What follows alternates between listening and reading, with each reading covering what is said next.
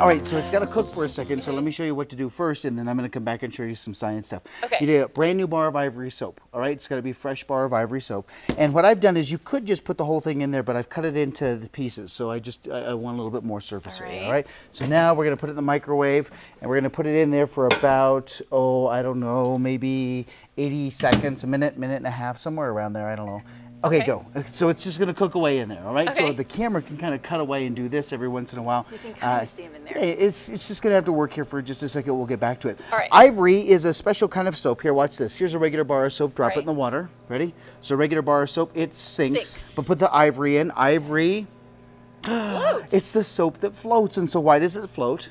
I don't know. Because there's little pockets of air inside. It's one of those little legends that they whipped it a little bit too long, so there's pockets of air. So if you look over at the microwave, there's a possibility that with those pockets of air, if you kind of look inside, something kind of cool is happening inside. Those pockets of air start to get hot, and that steam that's produced inside, because there's a little bit of water, starts to kind of push out a little bit, and so now it starts to expand. So you see what it's doing inside? It's just getting a little bit bigger and bigger. Nice. And you're at work, if you smell Ivory soap coming from the cafeteria, you're going to know that somebody's doing the trick, right?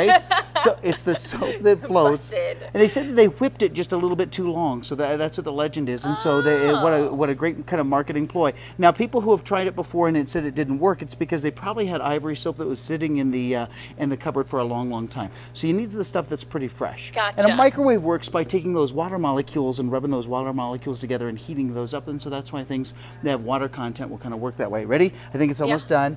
Oh, it's looking good. Timing. Oh, look at that. The soufflé is done, kids. Look. Oh, it's soap soufflé. Wow. Isn't that just That wonderful? Is amazing. Now, I made you some over here as well, not just so that we gonna have. touch the No, hot it's stuff. okay. Because it's not here. Put your hand on top and you can kind of feel. Oh, See? and now It's solid. deflating. See, it's kind of That's solid. crazy. You know, it feels just like if you left this soap suds in your bathtub and they dried. That's exactly what it feels like, that kind of like crusty stuff. And so now the question is, what do you do with this? So you just take this to the employee bathroom and just set it there instead of the bar of soap. And now you can just chip at it or throw it in the bathtub. Awesome. Or whatever it is that you want to do. But we put it up on the website and kind of a fun thing to do with Ivory soap and something to know about solids, liquids, and gases. Yeah. You know, if you're teaching a little science at the same time.